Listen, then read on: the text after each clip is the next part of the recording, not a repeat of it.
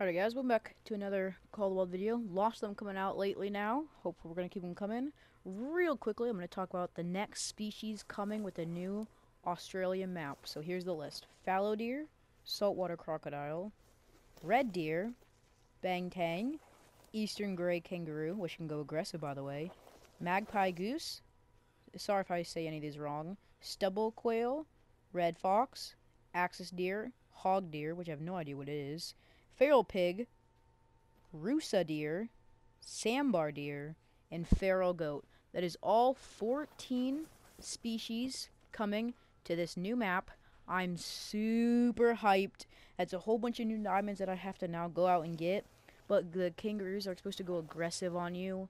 I'm going to be doing probably the Great One Fallow grind on New Zealand or on the new map.